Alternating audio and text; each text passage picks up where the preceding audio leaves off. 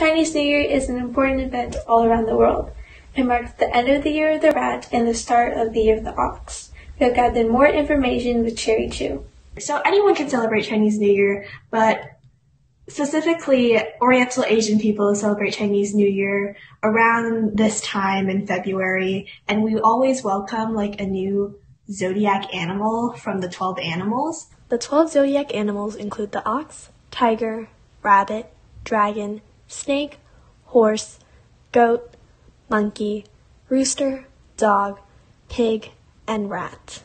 Me and my family usually celebrate with our church, and our church basically puts on this huge show that has a dinner with like traditional Chinese food or Oriental Asian food.